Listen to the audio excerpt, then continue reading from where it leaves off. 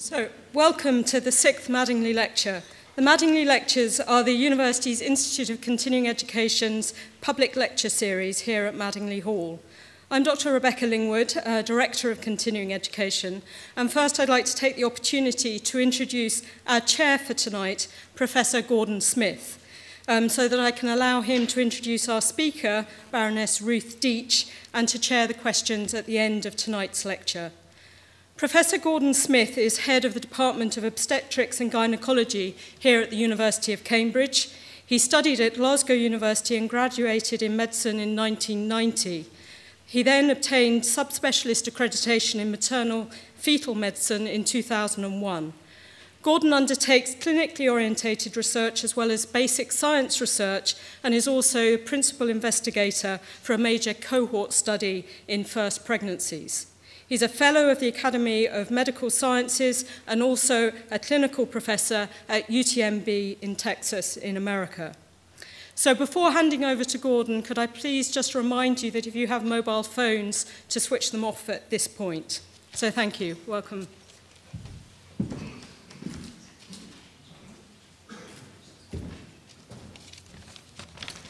So thanks very much for the introduction there, Rebecca, and it's my great pleasure to introduce Baroness Ruth Deech to speak to us tonight. Baroness Deech is an academic, a lawyer, and a bioethicist.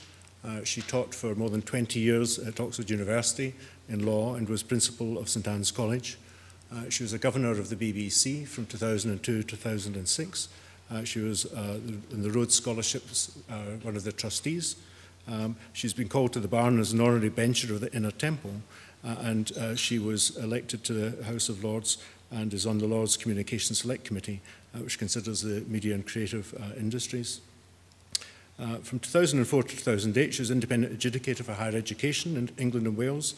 In 2008, she was appointed Professor of Law at Gresham College, and she gives about 6 lectures of various subjects relating to the law each year.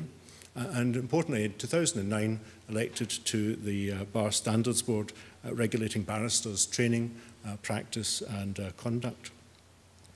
Now, when we're thinking in healthcare, we're always thinking in terms of rankings and lists.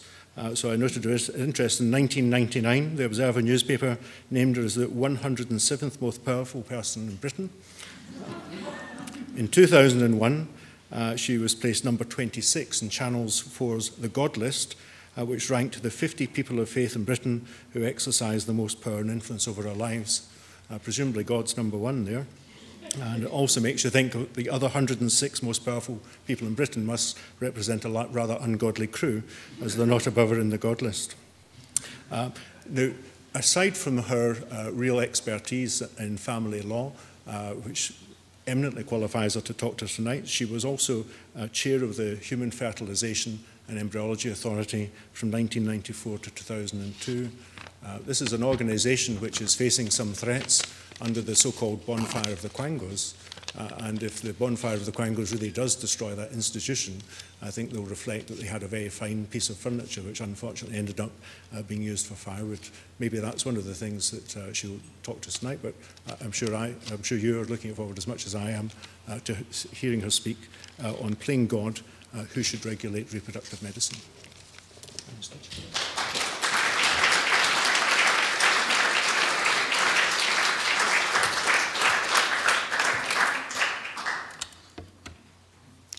I should add that, to the kind introduction, that when I was number 106 on that list of powerful people, I was 1 below David Beckham and 1 above Anne Widdecombe, which was a rather difficult sandwich to be in, as you can imagine.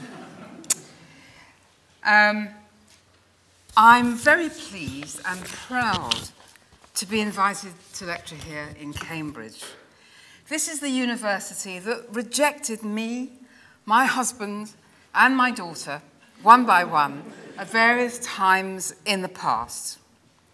So I'm pleased finally to make it into Cambridge University, and the topic I've chosen gives me a chance to speak about the achievement of which I'm most proud in a varied career, namely the part played by the Human Fertilisation an embryology authority, HFEA as we call it, in the legalisation and fostering of embryonic stem cell research in this country about 10 years ago.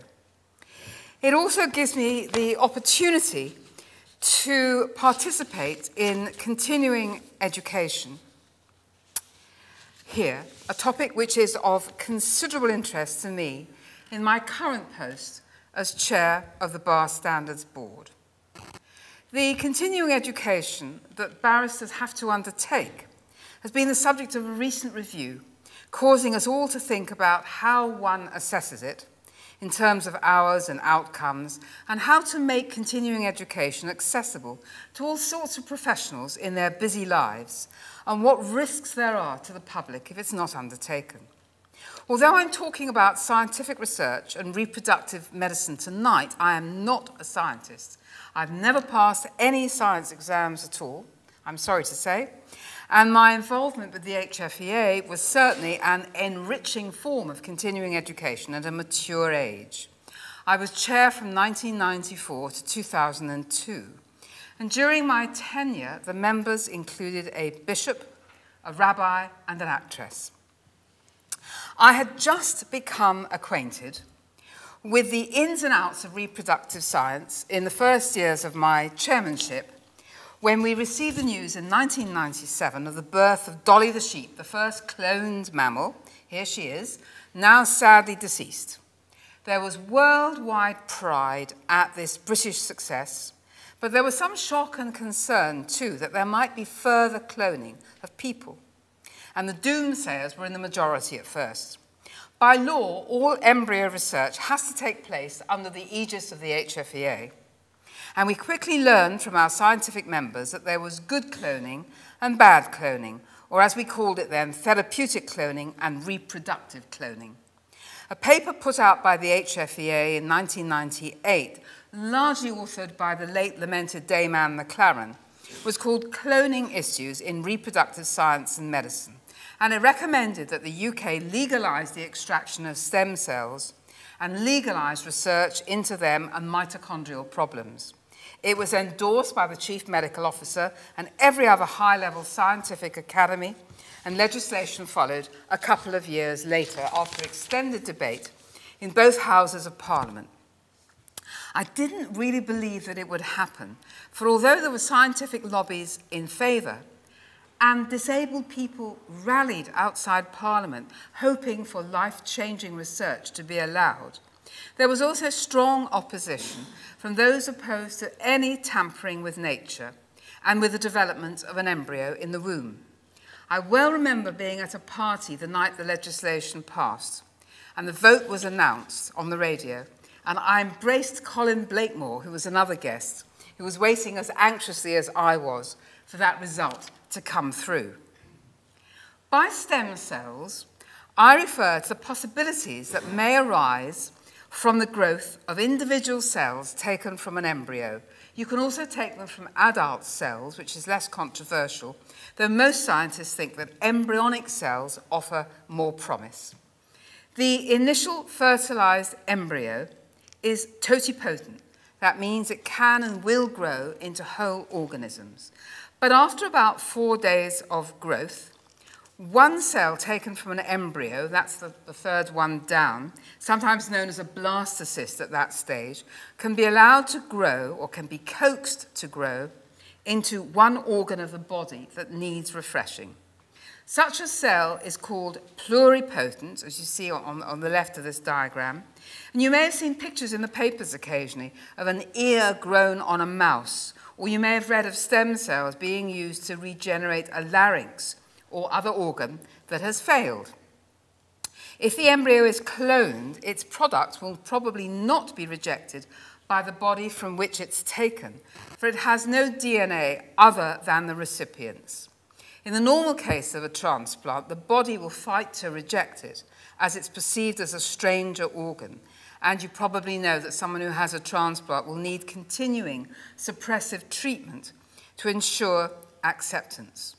And as we all get older and our various bits and pieces fail, I personally look forward to the possibility of refreshed brain cells, eye cells, hearing cells, and all the other bits that are crumbling fast. The changes in the law in 2001 legalised research on embryos for purposes connected not only with reproduction, but with the cure of disease. The great change was that Britain had accepted and allowed embryo work for reproduction. The leap forward was, and it's for the cure of disease and new organs.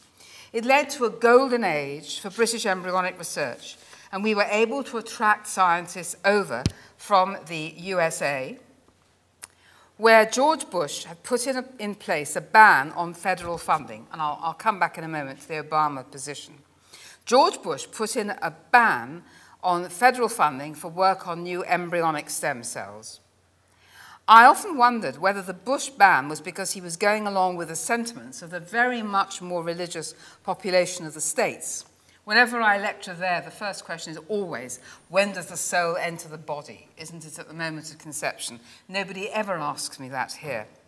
This is a rather secular society in Britain, apart from a few small pockets. Or perhaps the Bush ban was designed to help private business, which was left able to pursue embryonic research with its own resources, whereas universities needing federal funds were held back. I think that Bush might just have been worried that another Bill Clinton might be cloned. Bill Clinton used to visit Oxford quite regularly when Chelsea Clinton, his daughter, was there, and a very good student she was too. And Bill Clinton used to like visiting pubs, and he would have a glass of beer. And as soon as he'd finished, his aides would go to the pub and buy the glass and smash it, because Bill Clinton's DNA would be on that beer glass. And we all know that Bill Clinton's DNA is a dangerous thing to leave lying around. The Bishop of Oxford, also a member of the HFEA at one stage, chaired a House of Lords Select Committee on the subject of embryo research and gave it a clean bill of health. That was the price extracted by Parliament. A further committee, chaired by a bishop, to say it was okay, as long as the research was desirable and could be done in no other way. His committee reported in 2002 and laid to rest the fears of some politicians, giving the new law an even more respectable start. Litigation followed, but it turned out to be on the side of research too. Our judges dismissed the case brought by Josephine Quintavalli of the organisation Comment on Reproductive Ethics, which is actually a very, very conservative religious organisation, which has challenged just about every move forward made by the HFEA. But fortunately, British judges have shown a good understanding of the ethics and necessity of embryo research and have backed it all the way. We won every case except one, which is another story. I set out this background because it illustrates in a constructive way the part played and sometimes the struggles between the different factions in the regulation of embryo research in this country, which has nevertheless been brought to a successful waypoint. The title of my talk tonight was inspired by a comment made to me when I appeared before a Commons Select Committee some years ago, which was looking into the regulation of IVF and embryo research. I was just sitting down when an MP who was opposed to it all said to me, "Who do you think you are?" he said. "Playing God." I explained that the role of God had been assigned to me under the Human Fertilisation Embryology Act, and that I did no more or less than what was remitted to the authority under the law of the land. And as we all know, be ye never so great, the law is above you, God included. What lay behind his comment revealed the struggle that has continued over 20 years between all the people who want to get their hands on this topic. The religious forces, individual politicians, government departments, clinicians, researchers, and the public, insofar as the public has a single voice. Who is going to control what goes on in IVF and embryology? Much discretion has been left to the regulatory body, the HFEA, which is a typical British way of dealing with a highly contentious and fast-moving issue.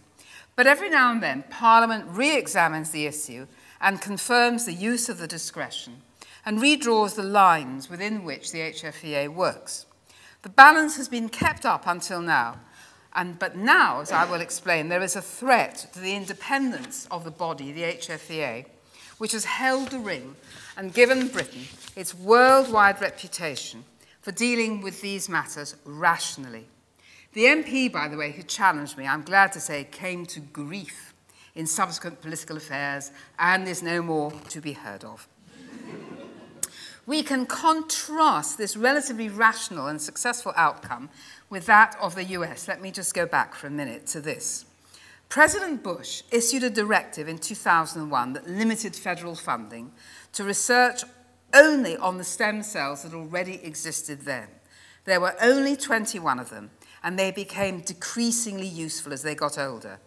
By the time Obama reversed this directive in 2009, another 1,000 or so stem cells had been created in the USA with the use of private money. And the Obama directive allowed federal funding for work on them, but with limitations too. It's not a free-for-all. The National Institutes of Health in the States drafted guidelines in 2009 about this work. And it seemed that from 2009 that government-funded scientists in America could work on the 1,000 existing stem cell lines and on surplus in vitro fertilization and PGD embryos, in other words, embryos that were not needed but had been created for reproductive purposes. But even after the Obama volte-face, there were still no federal funds for embryos created specifically for research, not for cloned embryos and not for animal-human hybrid embryos, which we're allowed to make, unlike in this country. Dickey-Wicker, rather appropriate name, the Dickey-Wicker Amendment, first introduced in 1996 in the US Congress and renewed every year in the US budget. It forbids the use of federal funds for the creation of an embryo for research. Not if the embryo is already there for reproductive purposes. You can't use money creating one for research, or research in which an embryo is destroyed or injured. In the face of two contradictory regulations, there remained uncertainty in the United States relating to the legal use of funds. Only very recently, a few weeks ago, in the case of Shirley and Sebelius in the States, the judge ruled that given the ambiguity of the word research in the Dickey-Wicker Amendment, the American National Institutes of Health were reasonable in concluding that they could fund research using cell lines derived from embryos, which are destroyed in the process, provided you don't create the embryo with federal funds. So it's loosened up, but not completely, not like here. In addition to all this expensive confusion in America, each American president in recent years has established a bioethics commission to deliberate on the issues involved, although those commission's opinions have no legal force. The current one is called the Presidential Commission for the Study of Bioethical Issues.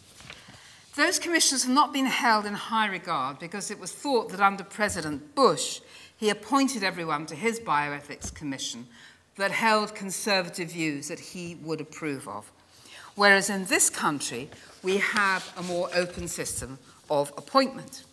We don't have a national bioethics commission in this country, though we have local ones. Because if you had a national one, who would choose the members? Would there have to be representatives, for example, from the Catholic Church, who are fundamentally opposed to any such research at all? What force would its opinions have?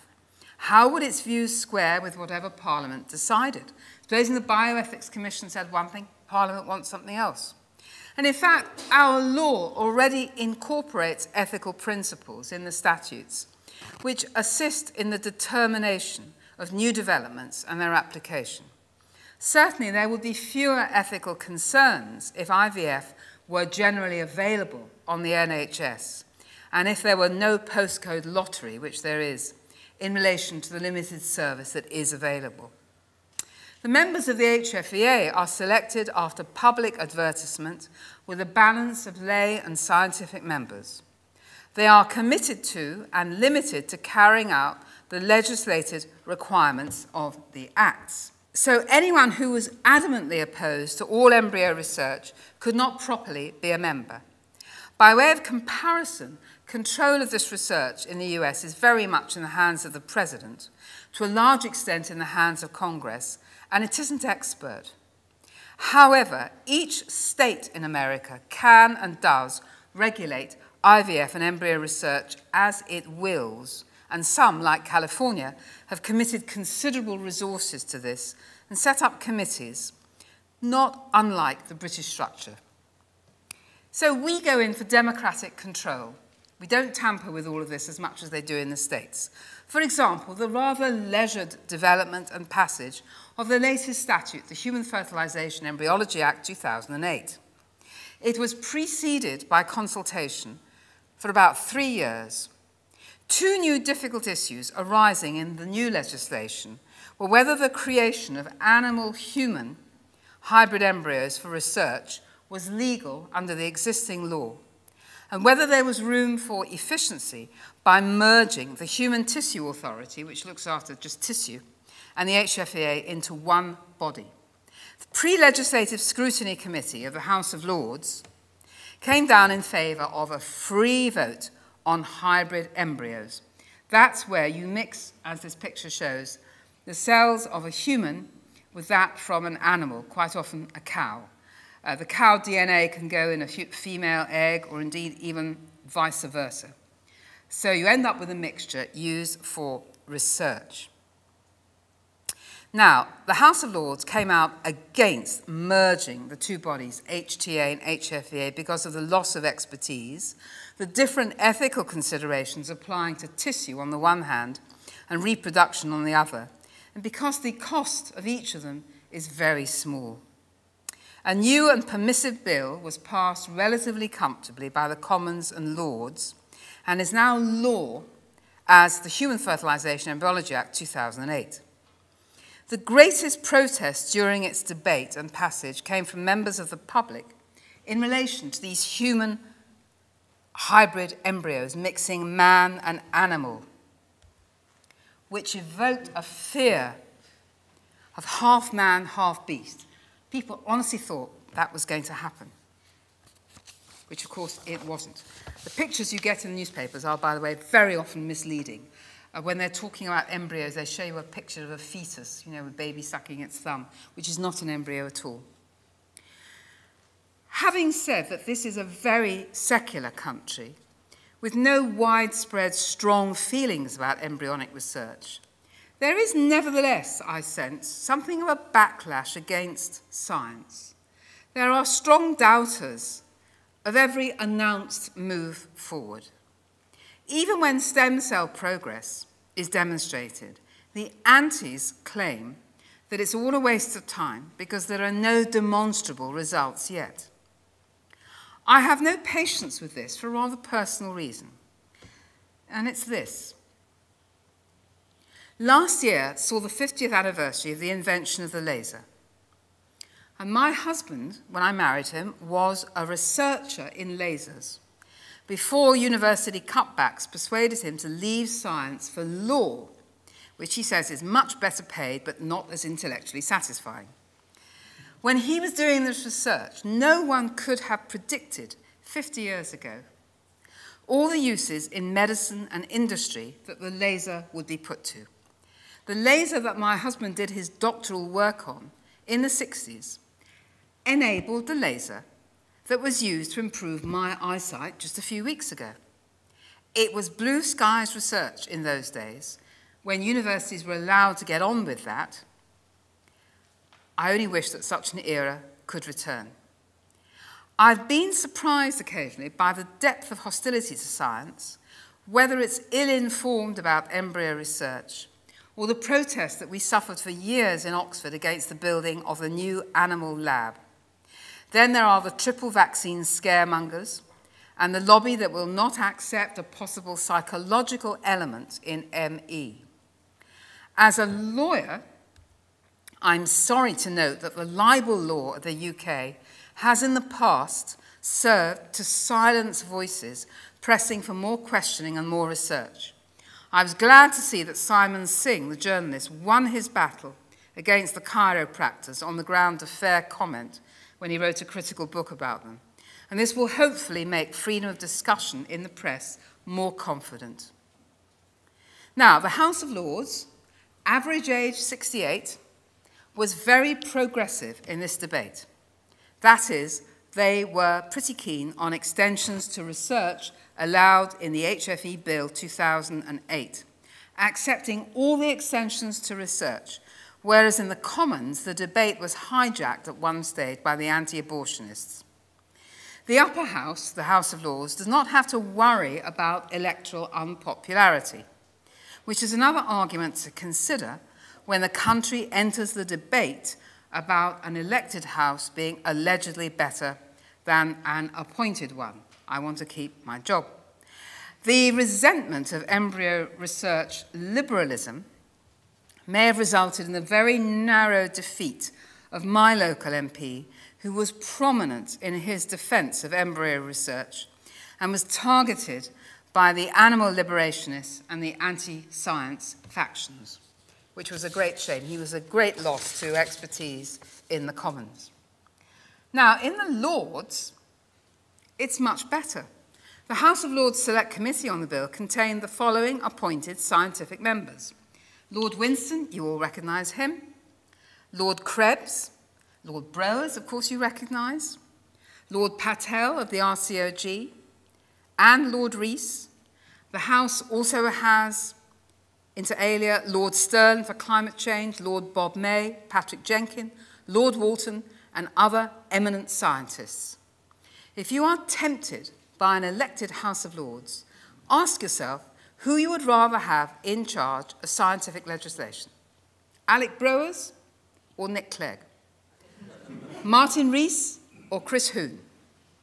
Thus, the House of Lords can fulfil what's been its main function in the last 100 years of revising and adding expertise to Commons proposals. You can see that I'm a believer in regulation of this area of science and in British-style democratic regulation.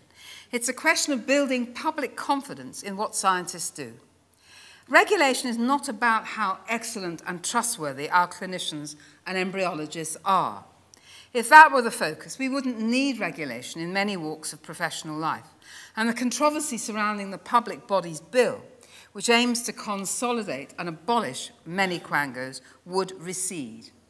It is easy in university surroundings like here, or amongst researchers and specialists, to forget how sensitive the issue of IVF and embryos is, and how very concerned the public is. If your name, like mine, is associated with embryo research, you are the recipient of hundreds of letters about it, not always peaceful or unthreatening ones. As Baroness Mary Warnock said in her esteemed report of 1984, which laid the foundations for the regulation of IVF here, the public want to know that some principles are involved and are being applied to remind scientists of the public good. It is also not to be forgotten that most of the infertility treatment in this country is private, and therefore a great deal of money is involved, and the need for protection all the greater. The HFEA is like no other quango. Its work touches deeply on the intimate lives of the 1 in 6 couples who cannot conceive naturally. It touches on the health of babies, on scientific research and cure for diseases now and in the future, on the profits of scientific companies and public morality. It is unique. It has an international reputation. It was a British first. It has, in my view, enabled the UK to lead the way in issues connected to embryology. Its record was a major factor in persuading Parliament to legislate to extend the areas of permitted embryo research in the last few years. The Department of Health has found the HFEA useful in deflecting the embarrassment or blame that could result if anything went wrong in IVF treatment, which it has, albeit rarely, and in giving assurance that, for example, animal hybrid embryos or the growth of eggs from tissue will be responsibly monitored. For 20 years, the device of the HFEA has served to capture the ethical elements of new discoveries and the proper delivery of those treatments in the clinics that it monitors. Yes, there have been problems. For example, the granting of licenses to do research has been said to be too slow, and the pursuit of doctors who may be in breach of the HFEA Code of Conduct may not have been undertaken as irreproachably as it should. But these defects can occur in any organisation and are not peculiar to the HFEA. Regulation in general is deeply unpopular because of its cost and the bureaucracy. It's in the spotlight right now because of the government's attempt to cut quangos in the Public Bodies Bill. That bill started out listing hundreds of bodies that might be affected, and it's now down to many fewer in its latest incarnation because so many of them have their devotees. Like the Hydra that Hercules fought, according to Greek legend, each head that he cut off was replaced by two more growing in the same spot. Thus it is with financial regulation by quango, the FSA being replaced by two. And so it may be with the HFEA and the HTA if the government's plans are not thwarted. There is good regulation and there is bad regulation. We need it where there would be a risk to the interests of the public as a whole, to their welfare, their rights and their future if there were no regulation of a particular private or professional activity. That is where embryo research and infertility treatment are entering in. For many centuries, professions such as medicine and the law were trusted to self-regulate, and indeed their professional pride was and is such that the strictest regulators are often one's own peers in a profession or business, because there is self-interest in maintaining standards and quality of entry. But trust seems to have vanished from English public life for a variety of reasons. The MP's expenses scandal being only one manifestation. Recently, self-regulation has been under attack because of failings, real or perceived, in the professions. The Shipman inquiry into the deaths that doctor caused. The Alderhay organs scandal, when organs were removed from deceased children and retained without their parents' consent. The Bristol Royal Infirmary inquiry into the paediatric cardiac unit. All resulted from and fueled public loss of confidence in the medical profession over those particular issues.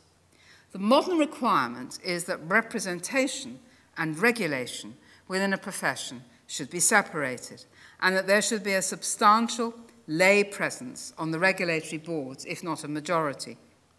The same is true of the legal profession, financial regulation, the press, and so on.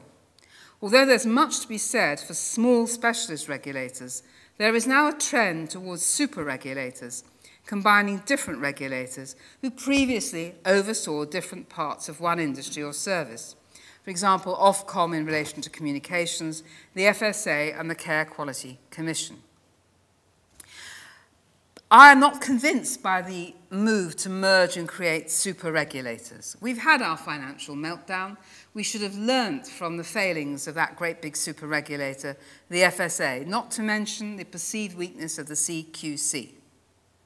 So pausing there for a moment, one can readily see there's nothing to be gained from the present proposal to bring together the HFEA and the HTA and merge them both into the CQC, while their research function will be moved to a new overarching scientific research body. This is the proposal in the current version of the Public Bodies Bill. No matter how bad the reputation of regulation in general is, there's a clear case for the HFEA. Safety has to be paramount, both of mothers and babies. We all expect taxi drivers to have done the knowledge. We expect those who take charge of food supplies and gas installations to be properly trained and not to put our health at risk. There are areas of life where the public needs to trust those who are in charge of their physical safety for a while, in a situation where that member of the public has no specialist knowledge. I think it's better for such regulation to be conducted at arm's length from the government, for it may be government failings which are at the root of the failures in regulated activities, and the government might not want to call attention to its own failings in this regard. It's better for such quangos not to be funded by the government, but by fees and licenses raised from the regulated community. And so it is with the HFEA. The greater element of its funding comes from the patients and the labs, and the direct government grant is only 2 million out of a 7 million budget. The Code of Practice, which I showed you, runs to 270 pages. It is a mélange of high-level principles and detailed guidance, and although it mentions outcomes, I wouldn't describe it as following this particular style of regulation, known as outcomes-focused regulation. In medicine, it's too late to wait for an outcome to discover that things have gone wrong. There is a need, as there is in the barrister's profession, to know what to do in detail as you're going along with protocols in the clinic or in the courtroom. There have been remarkably few professional failures in IVF and research, which is a tribute to the code. The people who operate under it may feel they have a safe haven if they work within the code. They are protected on the whole from litigation and the disapproval of those who are uneasy with this field of research. So why on earth should it be slated for merger and consolidation in the Public Bodies Bill?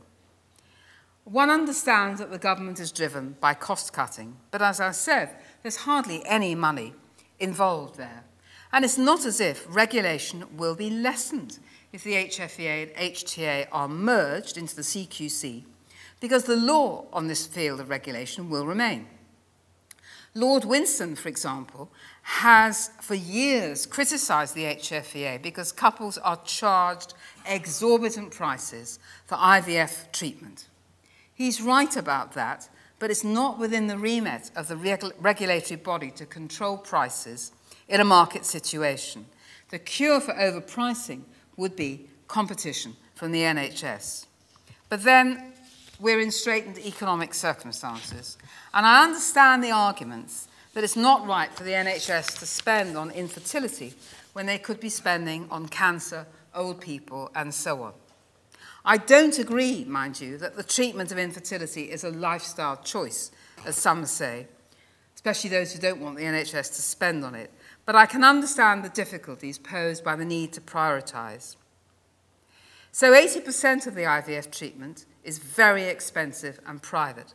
All the more, then, the need for a body to confront the ethical questions that continue to arise, especially when new treatments and new research continue to present themselves.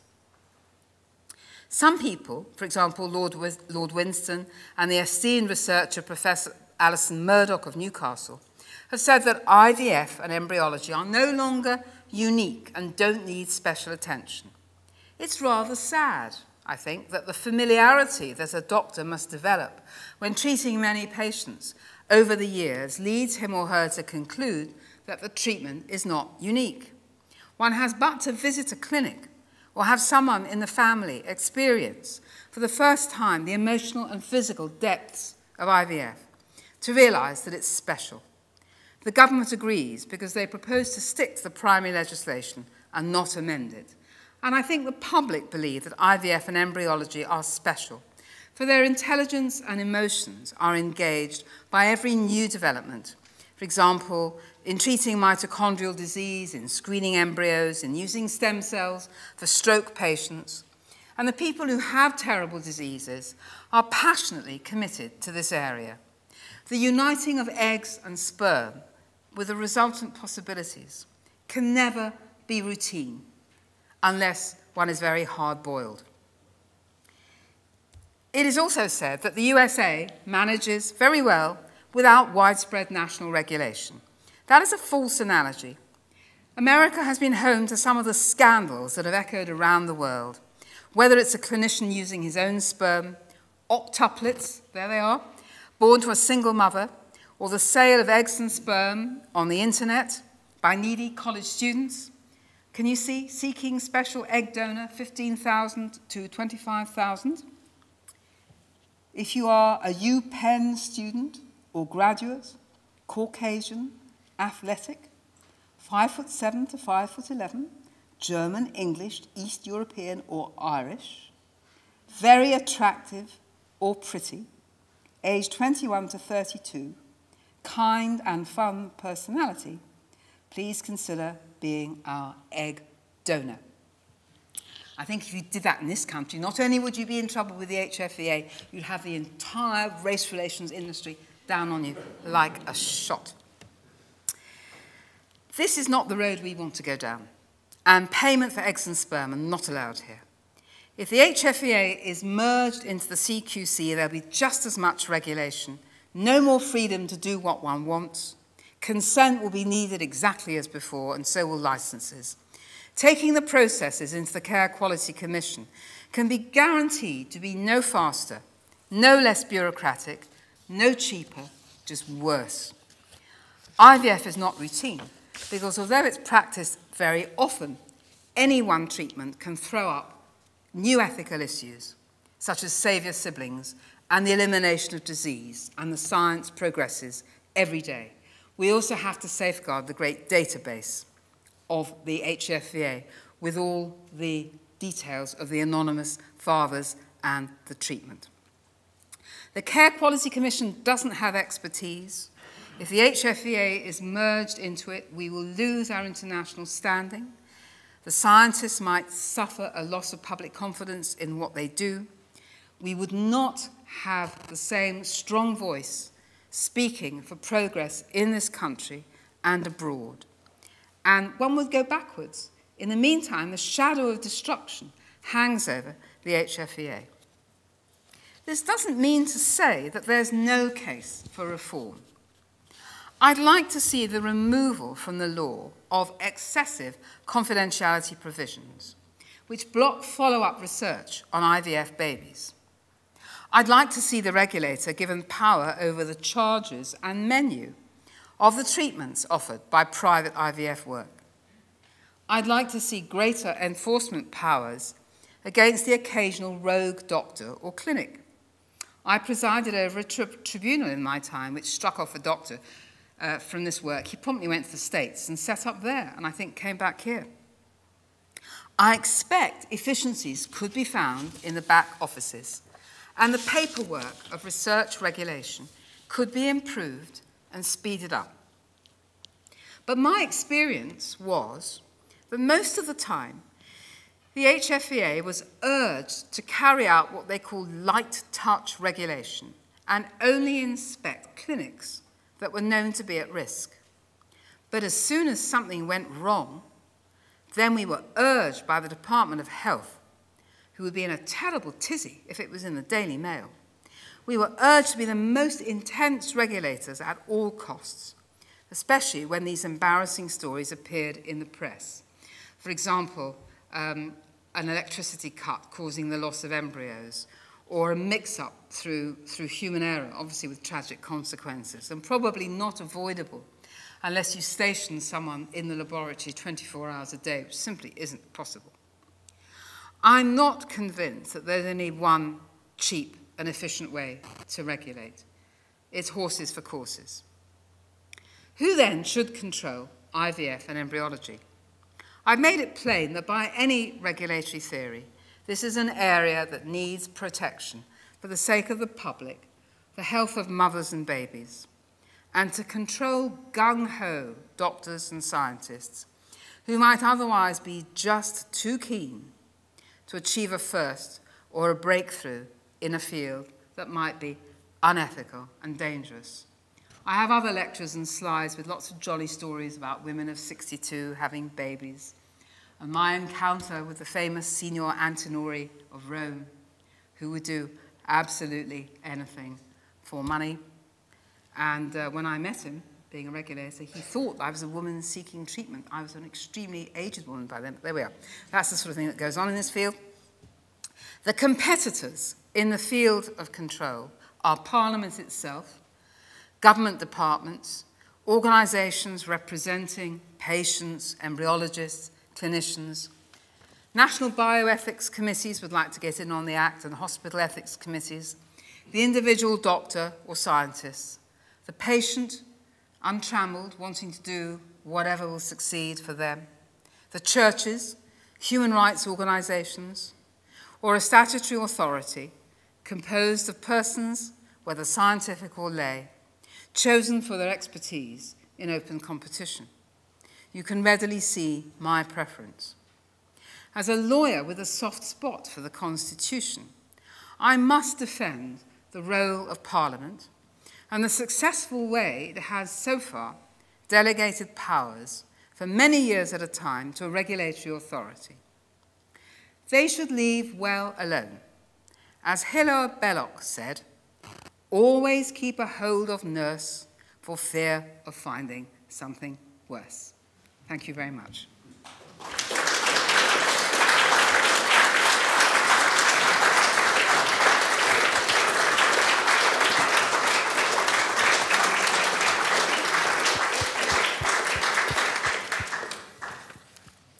I'm very happy to take questions. I'd love to talk and wondered if there's anything that this audience can do to, I don't know how it works there, letters to the editor, or is there anything you'd like us to do if we agree with you? You mean in relation to the states? Yeah. No, in relation to keeping this body, this quango, independent and doing its good work. Right to the Minister for Health, the Secretary. I can't remember who it is now. Right to the Minister for Health. I know who it is in the House of Lords. It's Earl Howe. Okay. Is it Lansley? Yeah, he's got a lot on his plate at the moment because of the NH bill that's going through Parliament. But certainly letters to the Department would help. A number of reputable and very well-respected scientific and medical bodies have written, and it does make a difference. Or even a letter to the Times, or at worst, the Telegraph, you know, would make a difference. Thank you. I actually quite think the department would like to get off this hook. I've got a feeling they would love to just let it go because we've given them so much hassle over it. And there's an amendment going through the Commons at the moment that would keep the HFEA. And for the sake of 2 million, they probably spent 2 million on just defending the status quo.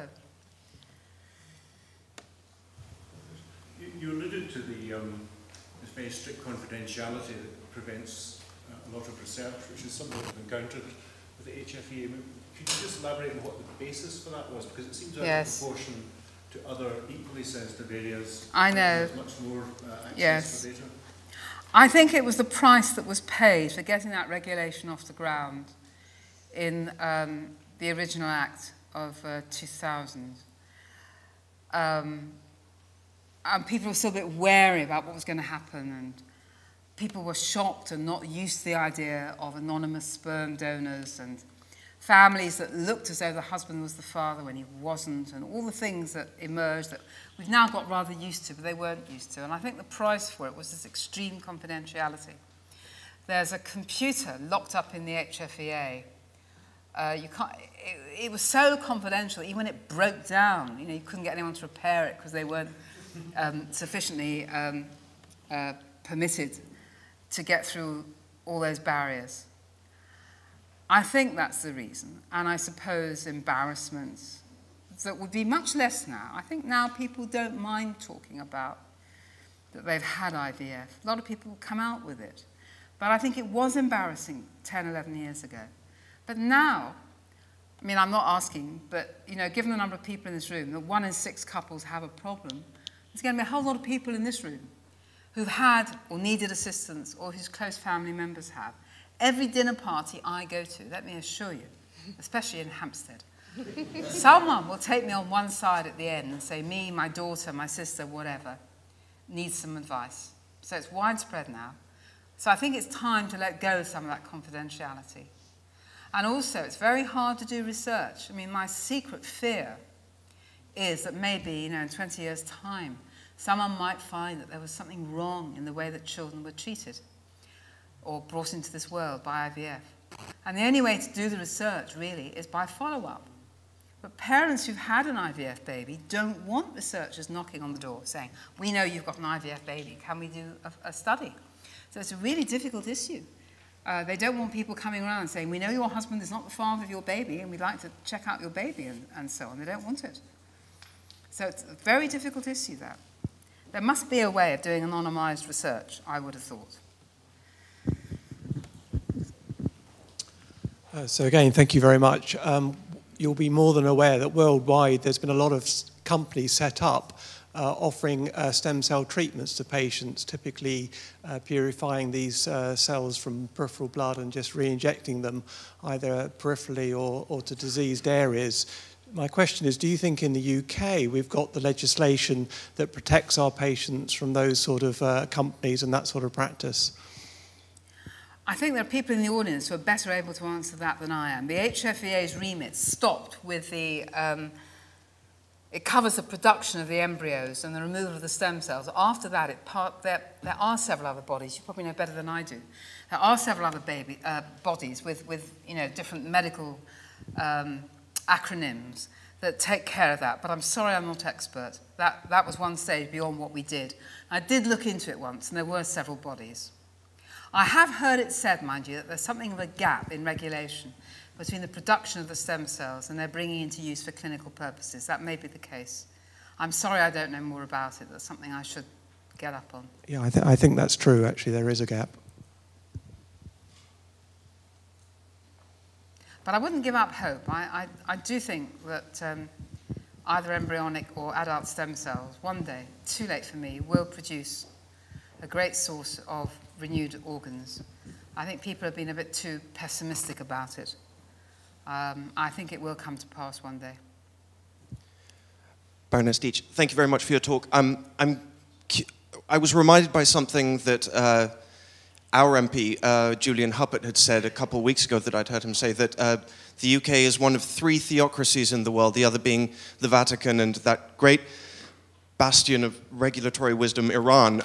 And my question is, I'm kind of trying to read between the lines of something you said. Perhaps, if it's not my place to ask, then please do tell me. But I was trying to figure out when you said that certain kind of legislation, maybe it was in fact the establishment of the HFEA, had to, your words were, that was the price, that it had to be screened by the clergy members of the House of Lords first. Was that correct? Did I understand that correctly? I wouldn't say it was screened by the clergy. There was concern about stem cells. The vote got through and the government promised that there would be a further select committee to look at it. And they then put the Bishop of Oxford in the chair. I don't think it was that the clergy should approve, but obviously it looked good to have a bishop who just happens to be very expert on stem cells because he was a member of the HFEA. And actually, I don't know what the situation is now, but I had 3 bishops while I was there. Richard Holloway of Edinburgh, who was absolutely wonderful. Michael Nazir Ali, he was a bit more conservative, and then Richard Harris. And they were all really very good on this issue. And it does make it look more rounded. As far as theocracies go, well, we've got the established Church of England, but that is not a church that seems to be very opposed to embryo research, really. It's the Catholic minority. And what I've found is as you go further south and east in Europe, you get more and more opposition. I did once lecture on this in the Vatican. The food was absolutely wonderful. The wine was out of this world. But they sat and looked at me, and if there could have been excommunication by look, I would have been, smitten. They were deeply, deeply disapproving. I understand that, and you get it in the States as well. But what is very interesting, and again, it's a topic for another lecture, I haven't got time for it, is to study the different attitudes to this as you go around the world. Absolutely fascinating. The unrestrained private work in the States, and there's a huge body of opinion that's quite religiously conservative. This country, nominally C of E, but really anything goes. Italy used to be completely liberal, no legislation, they couldn't bring themselves to do it. It's now very, very conservative. In Israel, I think they spend more per head and have more doctors than any other country in the world because they're very pro-family.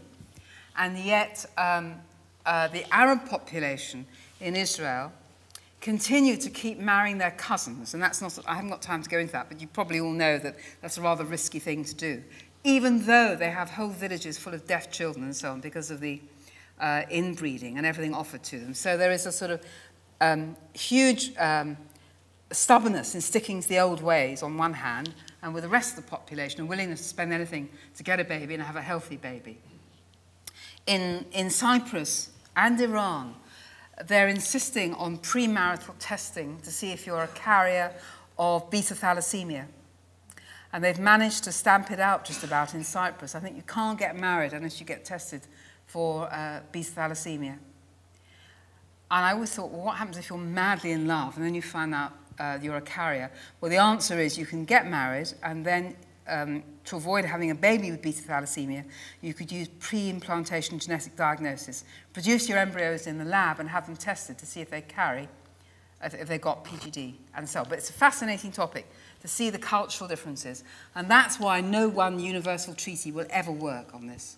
It's impossible, not even in Europe. You've got every shade of opinion in Europe from north to south.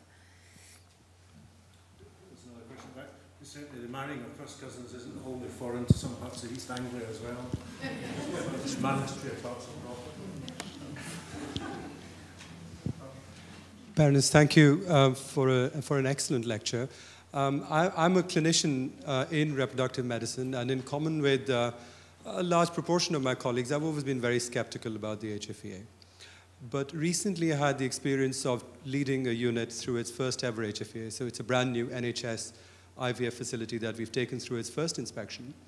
And that allowed me to work with a number of HFEA inspectors. And I have come to the conclusion that they added so much value to the unit that it would be a real loss to lose them, because of their expertise and the way they've worked with us in improving our processes. Even before our first patients come through the door, the unit is already a better governed unit, I think. Our processes are sounder clinically, scientifically, and just process-wise for the expert input that we got from them. And we didn't have to pay anything for it other than the license fee. I think that's tremendous work, and someone should recognize that the patients are being benefited by this expert body, this body of expertise.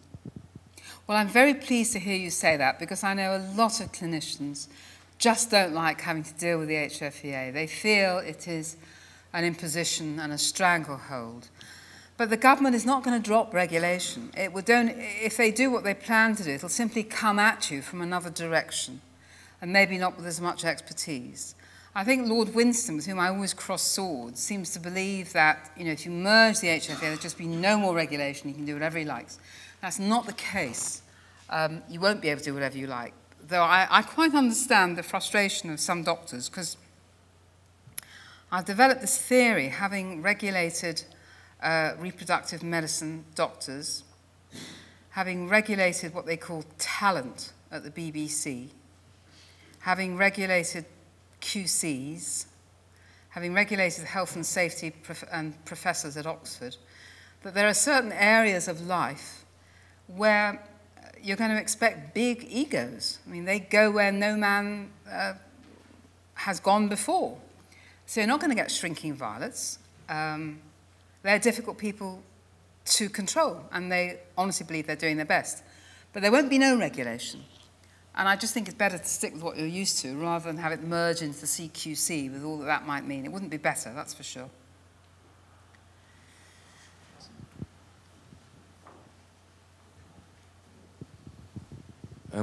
I was interested in what you said about the role of the House of Lords and the House of Commons in passing legislation in this area. Would I be right in understanding that in practice the role of the Lords is essentially advisory, in the sense that if some new legislation was defeated in the House of Commons, it couldn't then be overruled in the Lords, and conversely, if legislation was approved in the Commons and then blocked in the Lords, legislation of this kind could be brought back by the Commons and would, yes, after some delay, be passed? That's exactly it. That's right. Ever since 1911, exactly a century, the Lords has not been able to block Commons bills. The understanding is if something has been promised in the manifesto, the Lords won't stand in the way. They often make amendments, and the Commons rejects them, and then they come back in what is called ping-pong. And quite often the Commons gets fed up and says, all right, you know, we'll do that amendment. So we do have some effect. And we spend a lot longer on reviewing a bill line by line by line than the Commons gets time to. Commons has a guillotine, House of Lords does not. House of Lords can go on as long as is necessary. And all these people, I said 68 was the average age. Believe me, some of them are a lot more than that, and they're sitting bolt upright with their eyes wide open at midnight, no problem. and they're busy revising word by word, line by line, legislation that comes. And I must say, I do enormously admire the scientific expertise there. I had great fun with these PowerPoint slides. I could have given you another 20 pictures of distinguished scientists in the House of Lords, just so many. And with the Commons, I was just, upset that someone like Evan Harris, whom I greatly admired, lost by a few hundred votes, I think because of the anti-science vote. Yeah, so the Lords has a delaying and scrutinising effect. If you get rid of us, we're appointed, you'll end up with more John Prescott, Anne Widdecombe, Clegg, and all the rest of them. I'm sure that's great, but, that's the alternative. It's quite a disturbing picture of Lord Winston there, isn't it? Cuddling the baby, as if it's some rather devious plan for it. Are there any other questions? Mine's not a question, it's an observation. You said that so many people went to IVF. I went through it 26 years ago. I was 28 at the time, and I was told I was too old for IVF. So things have certainly moved on. And my consultant said, if I was you, I could offer you an operation, but you'd only have a 30% chance I'd go away and consider adoption, which is what I did. But then proved them wrong. I had 2 children of my own later on. And every time I came back, he said, what are you doing here? But it was at 28 when he told me, I thought, that was it. What am I going to do now? And IVF, I know people have been through it and have used their life savings for it, and asked, why cannot, they have this on the NHS, and why have they got to do that? So I think it's something that should be for people to have. There's no upper age limit. It's just that the success rates really drop dramatically once the woman is 40 or over. You get the occasional one, but it really drops dramatically. The pictures of women that you've seen who have babies at 62 or 65 have done so with donated eggs. The baby has grown in their body, but it's donated eggs. If you're using your own eggs, after about 40, the success rates really drop off. Now, of course, the success rates are now much better than they were years ago. On the train on the way here, I was reading the obituary of someone in the Times who, according to the Times, he was very surprised to have become a father at 71. If someone becomes a father at 71, we all say, oh, great, nudge, nudge, terrific. So I suppose, arguably, why not with a woman? And yet there is still quite a lot of sort of just instinctive feeling that it's wrong to treat a very old woman anyway. The other thing that's happening, which is interesting for career women, is the freezing of eggs. This was something that we allowed in my time. I'm very interested in this because it started like this. If a very young woman, say 25 or 30, gets cancer, and she's going to have chemotherapy or radiotherapy, the effect of that treatment could be to destroy her eggs and her fertility. So if there's time, we gave permission for doctors to remove her eggs before treatment, freeze them, and then if she's well and recovered, she could use her eggs, which have stayed young and untouched. And we all know that men going off to war and so on have often frozen their sperm before they go. Now, having given permission for young women with cancer to freeze their eggs, there was then no reason not to extend that permission to all women for whatever reason if they wanted to freeze their eggs. Otherwise, it would have been discriminatory. So the situation now is, much of the reason for infertility treatment is women aren't getting married or finding partners until much older. They're not trying to have a baby until they're 35 or so. And then it's not working. So with the freezing of eggs, you can have your career girl getting on with her career. She freezes her eggs at 25 or 30. She can't find Mr. Right. And the years go by. And when she eventually finds him, or Mr. Average, or Mr. He Will Do, she's still got her eggs frozen in the condition they were when she was 25. Though the unfreezing and the success rate is still quite problematic, but no doubt that will improve. So the age thing has really undergone quite a revolution. Thank you. It's very interesting. And my question is to address maybe something you touched on earlier.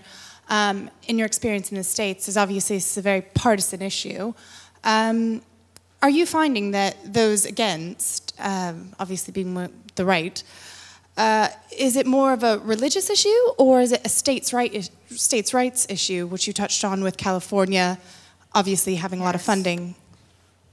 I think it's both. I think the reason why it's so difficult to have regulation in the states is precisely because there are so many states with their own legislative powers.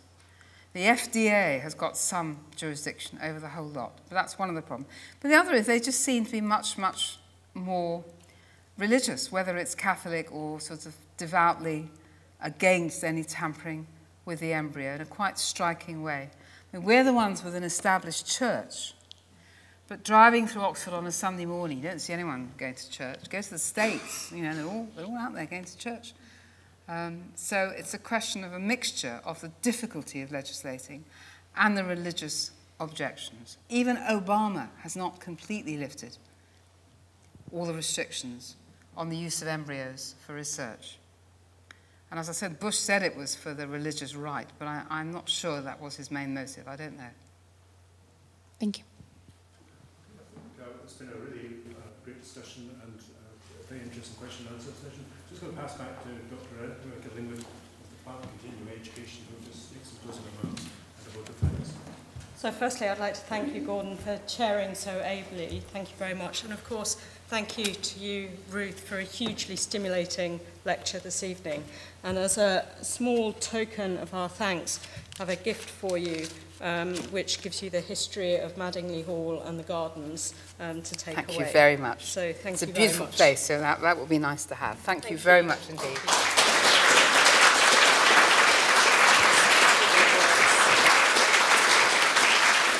So, of course, it goes without saying that events such as these this evening don't happen by themselves. So I'd like to thank my colleagues, without whom we wouldn't be here this evening.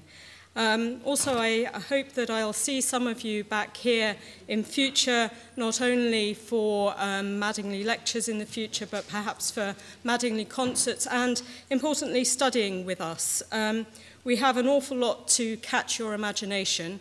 We have between 8,000 and 10,000 student enrolments each year, offering courses in subjects for personal intellectual enrichment, but also for professional development and diversification, short courses through to longer award-bearing courses through to part-time master's degrees of the university. And also, of course, our summer schools, which bring well over 1,000 people to Cambridge each year. So I do hope that I will see some of you back here again, and on your way out, perhaps you'll pick up brochures that tell you more about what we do. So thank you. I hope you've enjoyed this evening. And as you make your way out, could I invite you to leave by this door behind me and make your way down the stairs and then safe journeys home. Thank you very much.